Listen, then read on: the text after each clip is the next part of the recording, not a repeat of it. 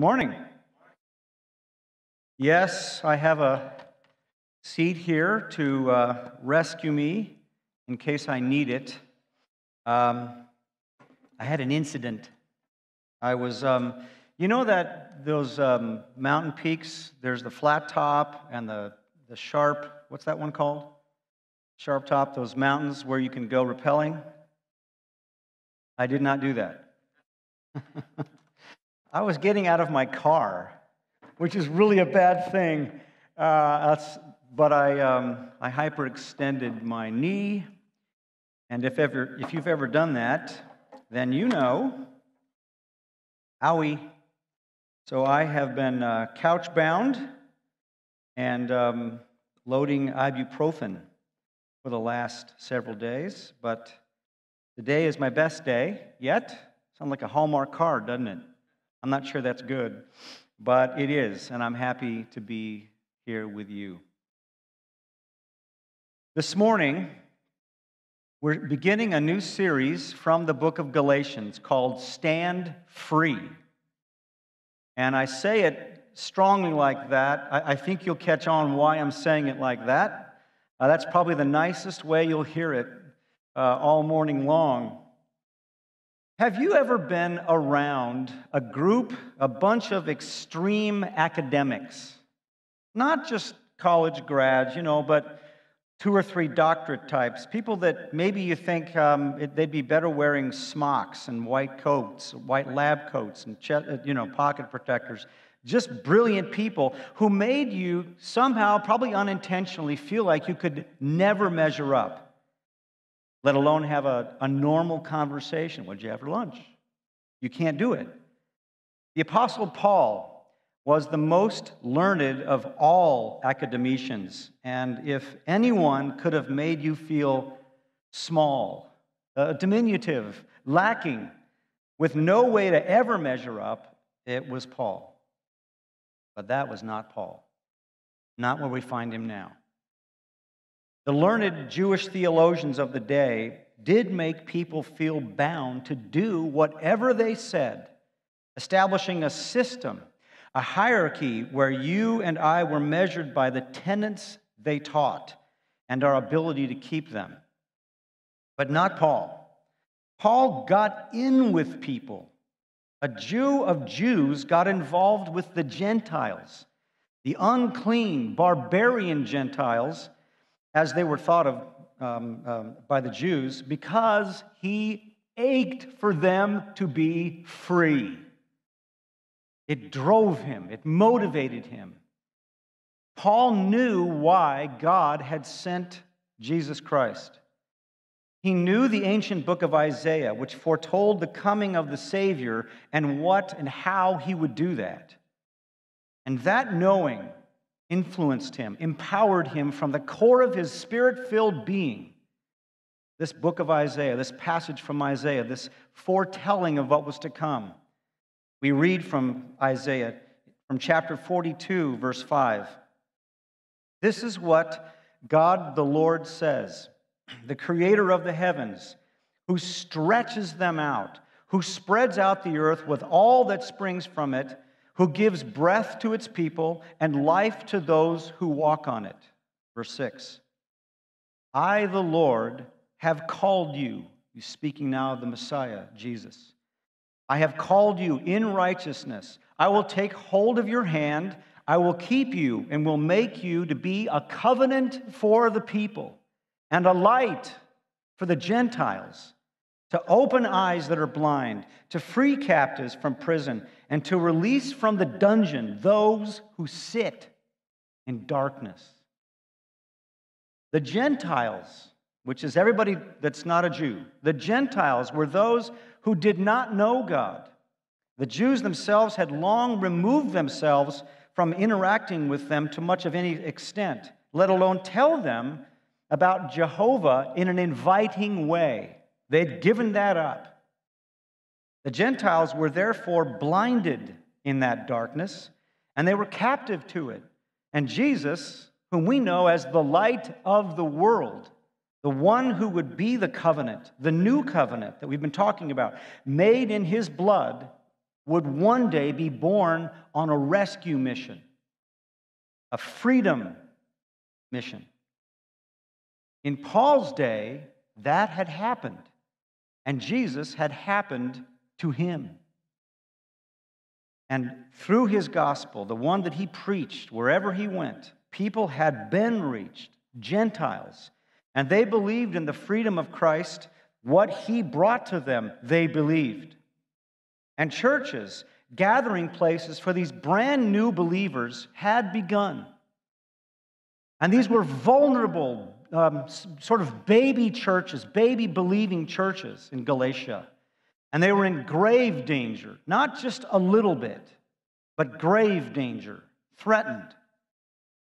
And Paul, Mr. Grace, is not going to sound very gracious by the words he chooses, how he says them, how he writes them.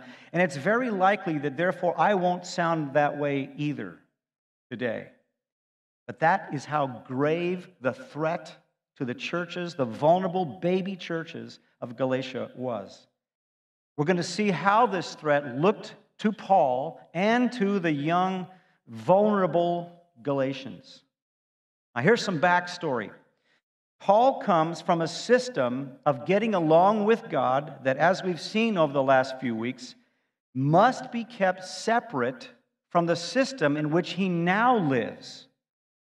The system of law and rules could only diagnose our troubles, our sicknesses, our inabilities, leading us to faith in Christ, who is the remedy, the cure for lifelessness, because he gives us life, remedy for diagnosis. This system that Paul came from stretched all the way back to the Garden of Eden, when God warned, if you eat of this tree, the tree of the knowledge of good and evil, you will surely die. He meant it, and they did. They died spiritually. They became lifeless apart from God. Though they were ambulatory, they had not the life of God.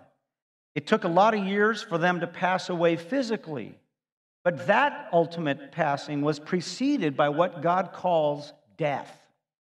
It happened years before to them. But fast forward, and that death ended in the death, burial, and resurrection of Jesus, who offers life. God's life, God himself, where once was only lifelessness.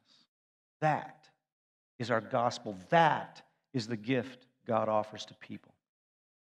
This is why Paul said that we cannot minister the law anymore, because it was a ministry of death, a servant to get you and me to quit a diagnosis life only, without life, a life of death, and to accept the remedy of life through faith in Jesus Christ. In that way, the letter of the law, the prescription of the law, would serve its purpose. 2 Corinthians chapter 3, you'll see it on the screen beginning at verse 6. Here's what Paul wrote to them. He's made us competent as ministers of a new covenant, which means what? Are we competent? Has he made us competent as ministers of an old covenant? What's the answer? No. He's made us competent as ministers of a new covenant, not of the letter, but of the Spirit. For the letter kills, but the Spirit gives life. Now, if the ministry that brought death, which was engraved in letters on stone, came with glory, so that the Israelites could not look steadily at the face of Moses because of its glory, transitory though it was, will not the ministry of the Spirit be even more glorious, more effective? If the ministry that brought condemnation was glorious, how much more glorious is the ministry that brings righteousness? Now, let's make some points today that will help us navigate this letter to the Galatians, all 6 chapters of it. First thing, the law was given to drive us away from the law to Jesus. That's why it was given. The Jews had been watering down the law for centuries, trying to manage it. From 10 laws to 613 laws in the day that Jesus shows up on the stage to bring it to an end. They'd added 603 more laws, not as a way of honoring God, but as a way of managing this system, getting along with it, making it workable. But Jesus was saying it's not manageable. The law was to take us, to lead us somewhere else. Galatians chapter 3, verse 24. Therefore, the law has become our guardian to lead us to Christ, so that we may be justified by faith. It had a job. That's it. John chapter 1, verse 17, it's not on the screen. For the law was given through Moses, but grace and truth came through Jesus Christ. Big difference. Huge difference.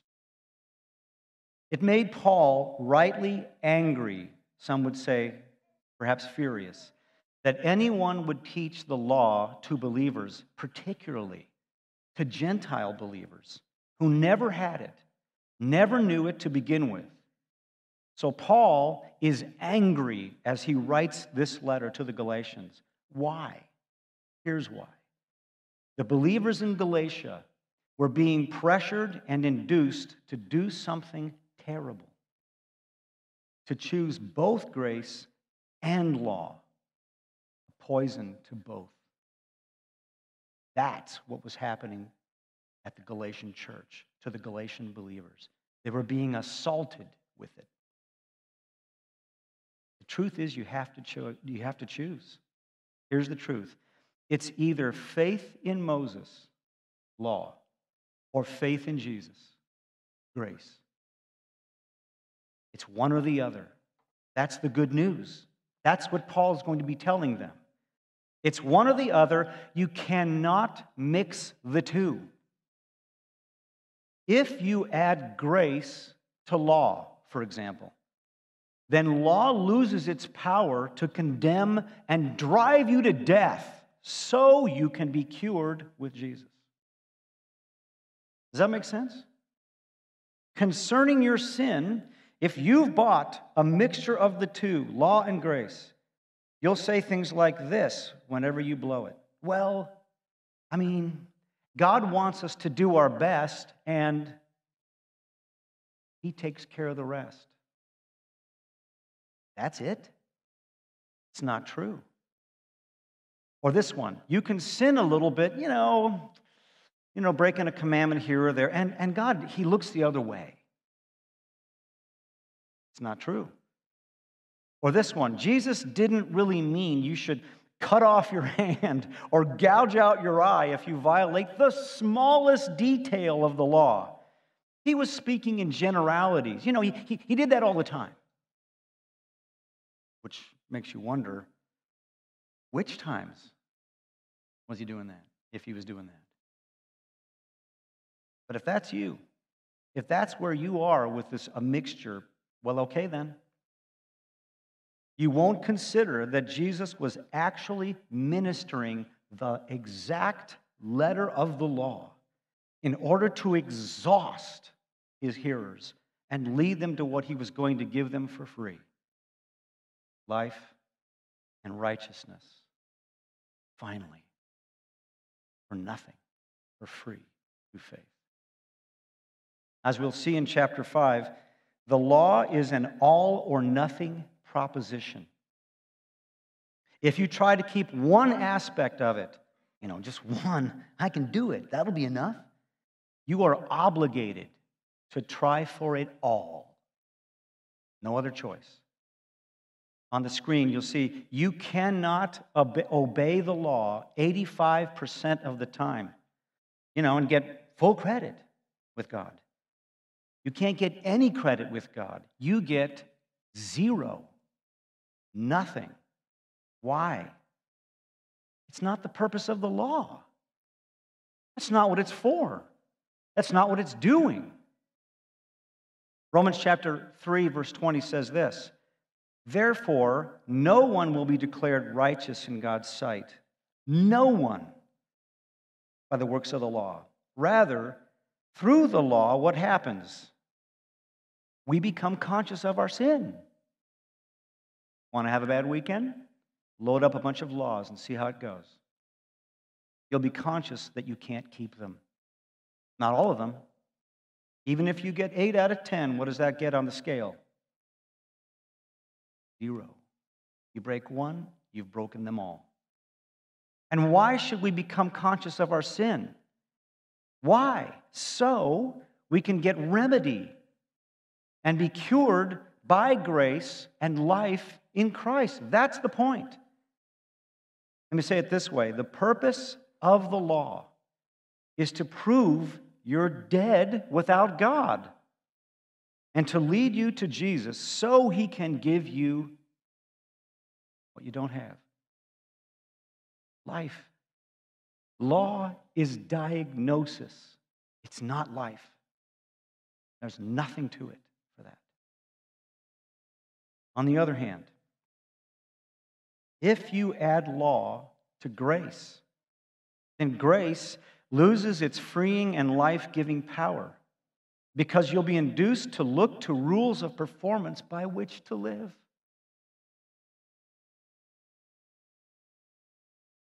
And in your mind, you'll be condemned as you fail because you'll be attempting to live without life, without Jesus in you. And concerning your performance, you'll say things like, how come this isn't working? How come Christianity doesn't work for me? I'm doing the best I can. You'll abandon looking to Jesus for life, talking to Him, reading about Him, singing to Him as we did just a bit ago. You'll abandon all of that as a way of life. And the very purpose of the Holy Spirit in you to form Christ in you as you look to Him as your righteousness, holiness, and redemption will be frustrated. And you wonder what's gone wrong. I'm doing the best I can. Fortunately, you are set up, if you're in Christ and Christ is in you, you are set up for the Holy Spirit to make sure you know, don't go this way. Bridge out. Are you tired yet? He'll make sure you know something you've got to know. It's not this way. And this was the threat that was happening to the Galatian believers. They weren't looking badly, ugly, like maybe their relatives over in Corinth, the Corinthian Christians, who looked awful. The Galatians looked good. They were model citizens, getting even more model-y. Is that a word? I don't think so. Anyway, they were working to get better because they didn't believe. They were good enough with God already because of Him. And as we'll see later in this letter, the letter to the Galatians, they were missing the grace of God. Missing it. So let me say these two things clearly so you've got them and I can feel good about my life. The purpose of the law is to condemn whomever it serves, to drive them to Jesus for salvation. That's it.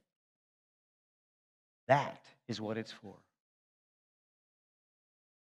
The purpose of grace is to rescue whomever it serves with the life and freedom of Jesus Christ.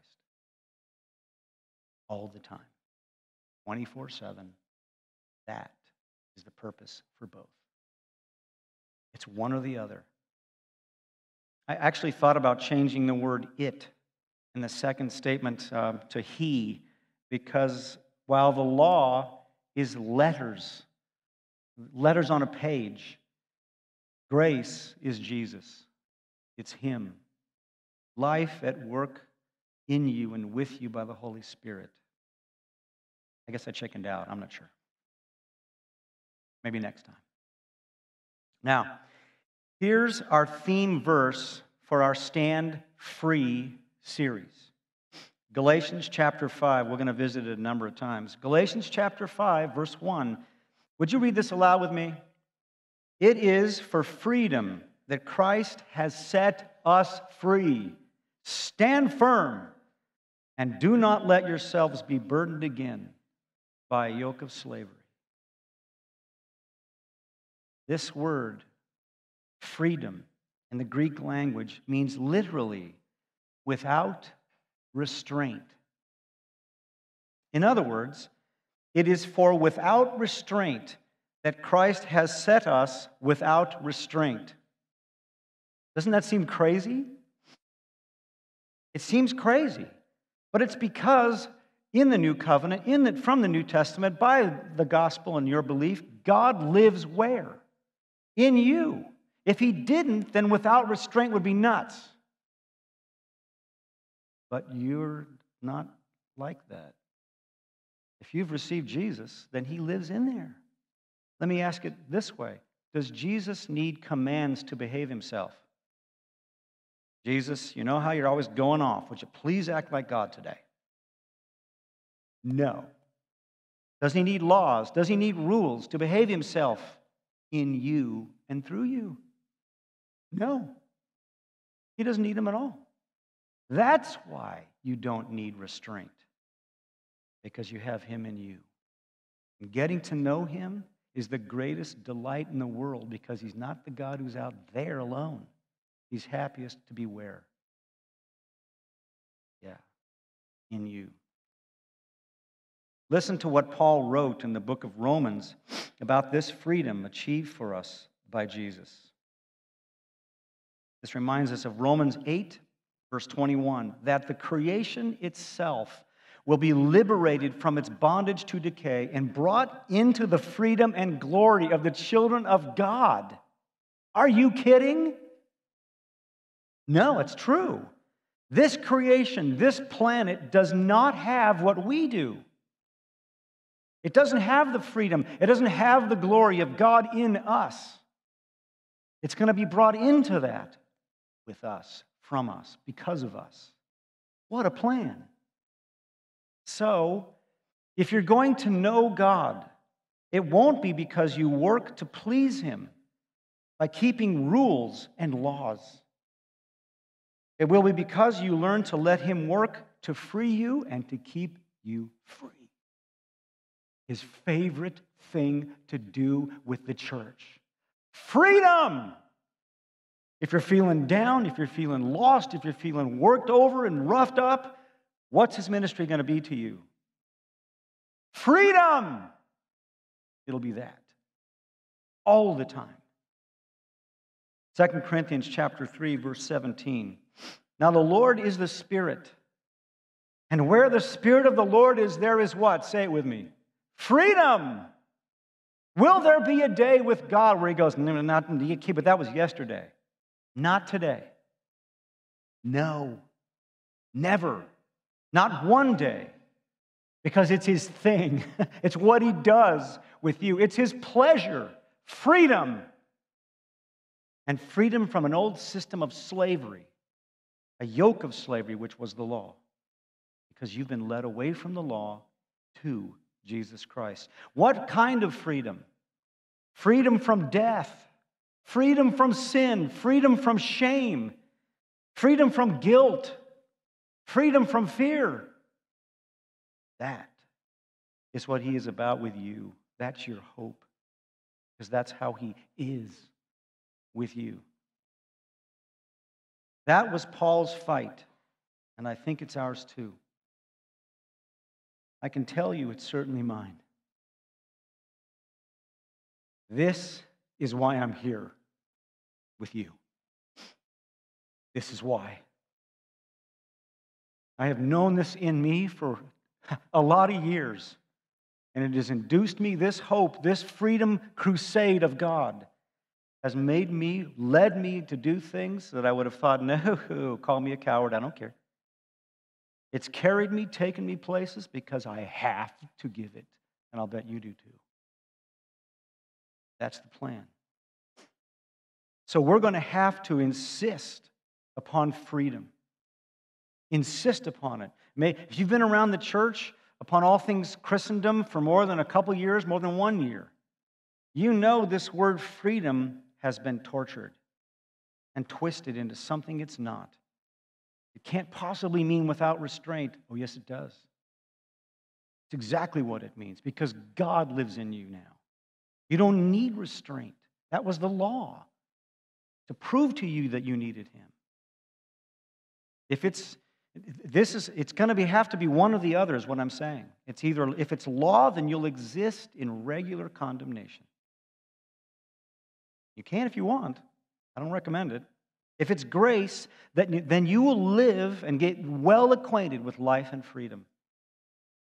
And we're going to have to stand up and proclaim this, because many in the church don't believe it. They've accepted a mixture of law poured into grace or grace poured into law. Either way, it's powerless. It's not doing its job. Either one. So in order for you to stand free, you're going to have to fight for this. Jesus is your champion, Paul is your role model, and now we're the ones who take up the fight for freedom. And now then, chapter 1. Welcome to Galatians. Let's get there. Galatians chapter 1. Let's begin reading Paul's letter. Paul, an apostle, sent not from men, nor by a man, but Jesus Christ and God the Father, who raised him from the dead, and all the brothers and sisters with me, to the churches in Galatia.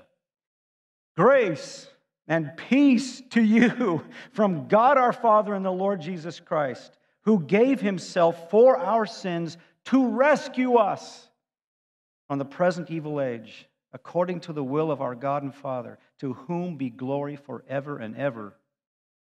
Amen. Yes, that's our gospel.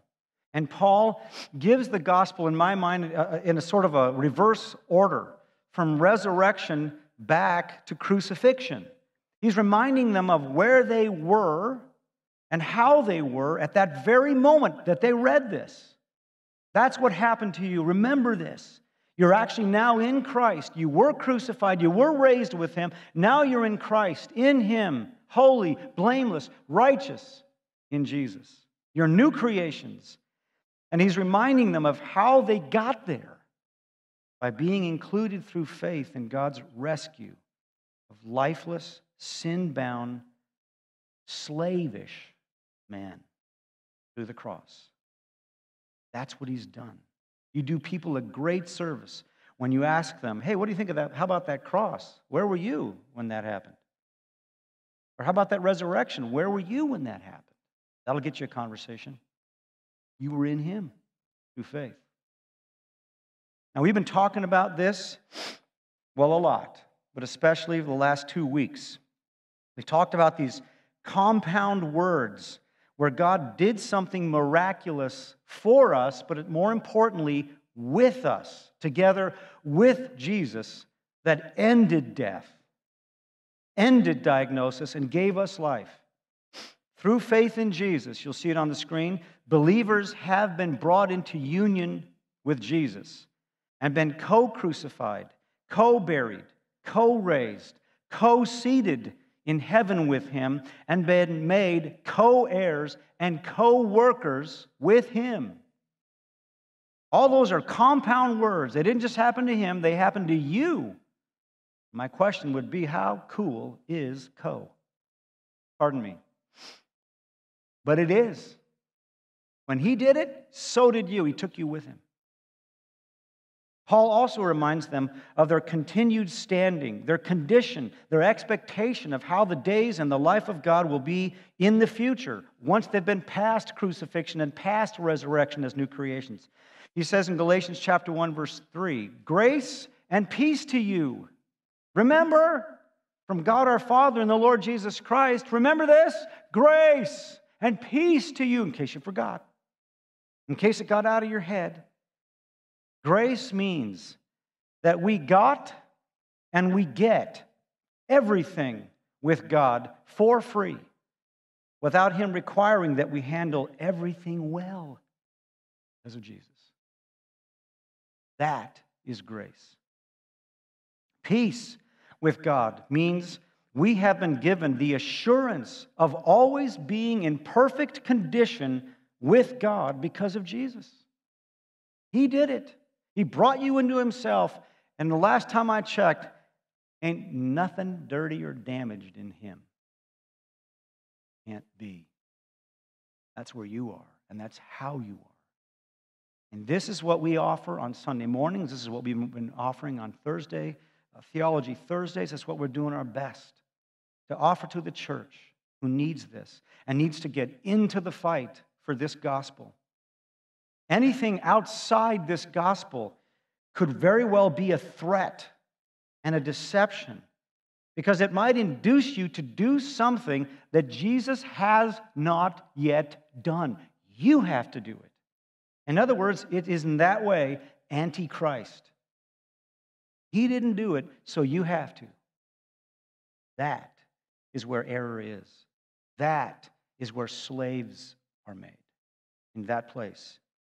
Most every deception, full assault, or subtly cloaked is directed at these truths. Right there. Jesus wasn't enough. Even though He said it is finished, he didn't.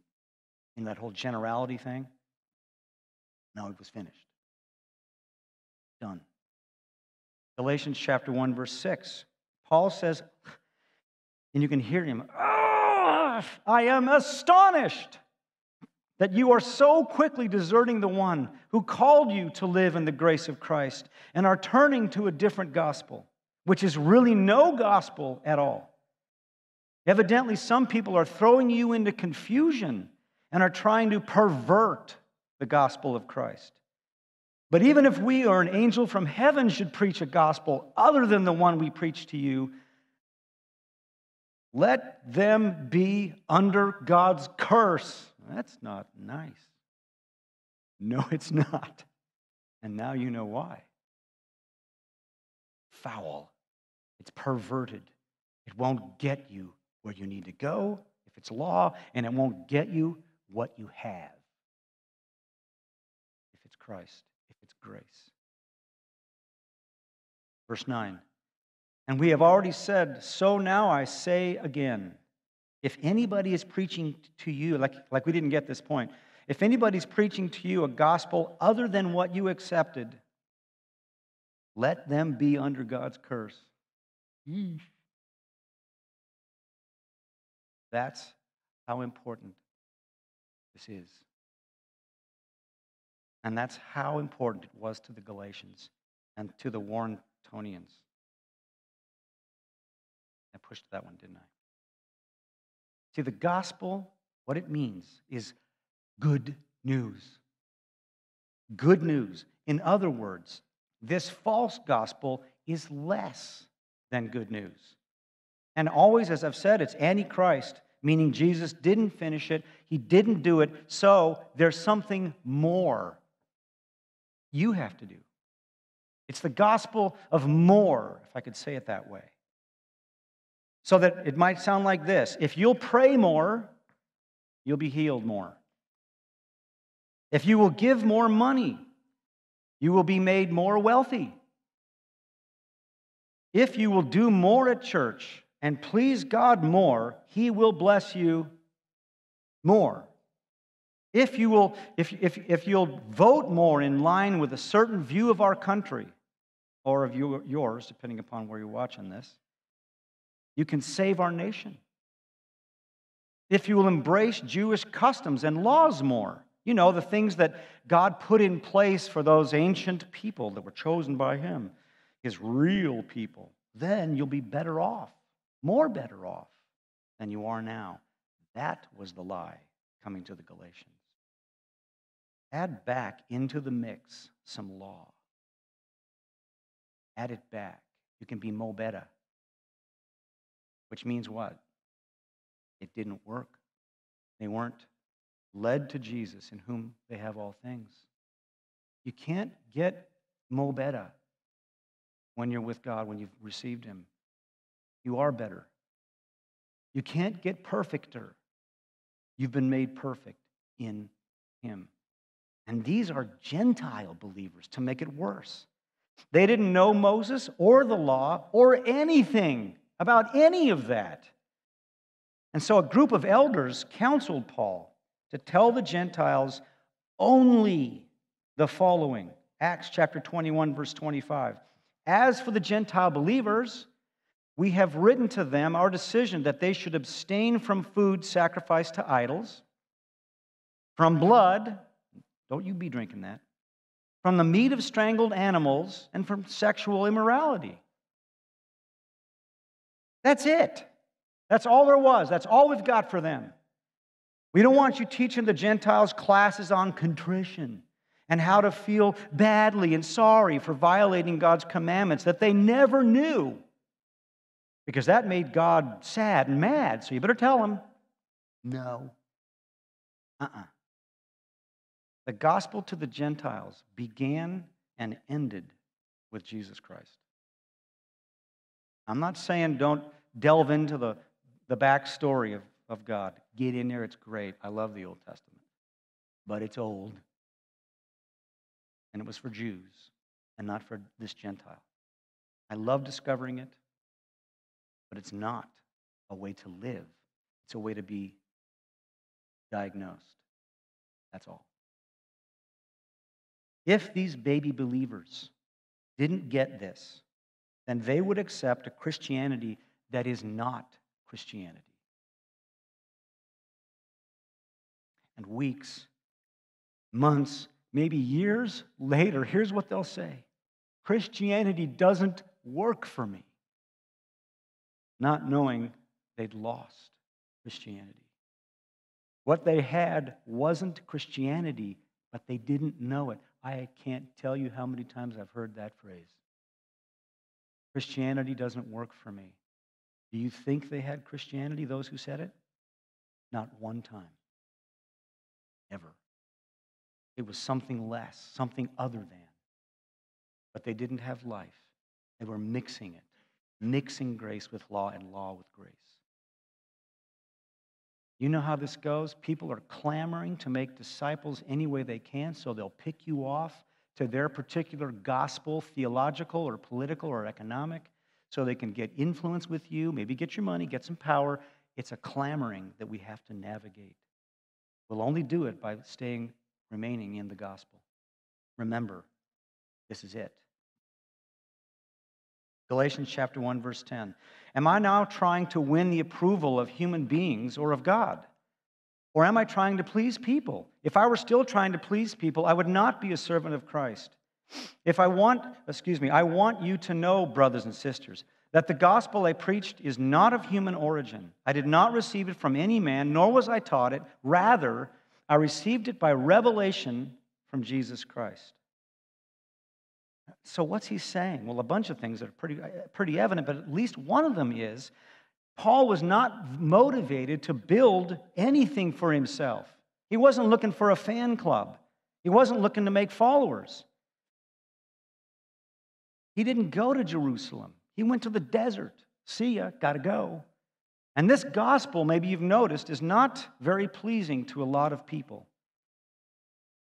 Let me say it this way. If people wanted to crucify Jesus for the gospel he gave, guess what might happen to you or feel like is going to happen to you? No. I know. And it's always this: it can't be that good. Have you diagnosed yourself lately, Ralph? Have you seen how you behave? I know. That was diagnosis for death and condemnation. I have life now. He is my life. It's him I've got remedy and diagnosis. The Corinthian church faced the same trouble. Paul wrote to them in 2 Corinthians chapter 11, verse 1. I hope you will put up with me in a little foolishness. Yes, please put up with me. I'm jealous for you with a godly jealousy. I promised you to one husband, to Christ, so that I might present you as a pure virgin to him. But I'm afraid that just as Eve was deceived by the serpent's cunning, your minds may somehow be led astray from your sincere and pure devotion to all kinds of doctrine, to law and grace. No, to Jesus Christ. For if someone comes to you and preaches a Jesus other than the Jesus we preached, or if you receive a different spirit from the spirit you received, or a different gospel from the one you accepted, you put up with it easily enough. Sheesh. In the same chapter, Paul says that he was looking and working to cut the ground from under false apostles, deceitful workers masquerading as apostles of Christ. He writes in verse 14 in 2 Corinthians 11, and no wonder, for Satan himself masquerades as an angel of light. It's not surprising then if his servants also masquerade as servants of righteousness. Their end will be what their actions deserve. Our gospel is that we are beneficiaries of our benefactor, but it's not always popular. It may not give you anything to motivate you by guilt, a way to earn God's grace. We're beneficiaries. We're not participants in the covenant. We only get the benefits. This is not, you're not going to hear anybody say, but here's a way you can earn something from God. Try this. No. So what can you do? How about simply being thankful? Growing in grace. Loving people. Telling people the gospel. That'll do it. That might be the plan. And now Paul begins to reflect upon his Mr. Law days of dispensing behavioral prescriptions and subsequent condemnation and death. Verse 13 in Galatians 1, for you have heard of my previous way of life in Judaism, how intensely I persecuted the church of God and tried to destroy it. I was advancing in Judaism beyond many of my own age among my people and was extremely zealous for the traditions of my fathers. What's wrong with tradition? How did Paul, previously known as Saul, try to destroy the church? Did he just legislate against it, take some food away from them? No, he tried to kill them. Acts chapter 9, verse 1. Meanwhile, Saul was still breathing out murderous threats against the Lord's disciples. He went to the high priest and asked him for letters to the synagogues in Damascus so that if they found any there who belonged to what? Us. Who belonged to the way. Whether men or women, he might take them as prisoners to Jerusalem. And then what? Off with their heads. Watch out for traditions. Paul was a murderer to preserve the traditions of his fathers. Have to watch out for that. Shall we submit to traditions just because they're so old? Or shall we submit ourselves to the truth because it makes us free? The gospel we love is the gospel promised to Abraham and to Ezekiel, to Isaiah, to Jeremiah, to David. And if it doesn't rest upon freedom and fullness in Christ, get rid of it. And here's Paul's motivation all the way from Isaiah, as we quoted to begin this morning. See if you recognize it. Verse 15. But when God, who set me apart from my mother's womb and called me by his grace, was pleased to reveal his Son in me so that I might preach him among the Gentiles. There it is. My immediate response was not to consult any human being. I didn't go up to Jerusalem to see those who were the apostles before I was, but I went into Arabia. Later, I returned to Damascus. What was it that pleased God? Not only to call Paul to salvation and grace, but to reveal Christ in him. Why? Because of the effect Christ in Paul would bring about. And it's the same design today for you. That's why God loves to impress you with himself. He loves it. Because that impressing, that revelation of how good and true he is and how good his life is with you, that is going to induce you into some kind of work, large, small, in between, serving somebody a meal, going off into the mission field, whatever it is, he's planned for that before you were born. This is how this works. Ephesians chapter 2, verse 8.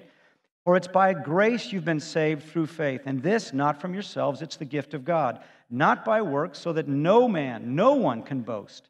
For we are God's handiwork, workmanship, created in Christ Jesus to do good works, which God prepared in advance for us. You don't have to make it up. You're heading in. You're going to get there. That's a good thing. Galatians chapter 1, verse 18. Then after 3 years, I went up to Jerusalem to get acquainted with Cephas and stay with him 15 days. I saw none of the other apostles, only James, the Lord's brother. I assure you before God that what I'm writing you is no lie. Then I went to Syria and Cilicia. I was personally unknown to the churches of Judea that are in Christ. They only heard the report. This was a big one. The man who formerly persecuted us, I'd say, is now preaching the faith he once tried to destroy. And they praised God because of me. And there we are. Paul was once dead, spewing out dead people's stuff. Now he's alive, and he's giving the gospel. He knew it, and we know it. This is the gospel of life. An end to the law and its motivation to get us to Jesus, and a growing in the grace in the life of Christ in us. Amen? Amen. Father, here we are centuries later, wrapped up in the fight for truth, the fight against law, the fight against the slavery of that, and the fight for freedom, the fight for grace by which people know you, enjoy you, and grow without shame, without guilt, without fear, because you work to make them free and keep them free by what you do for us. Thank you. In Christ's name we pray. Amen.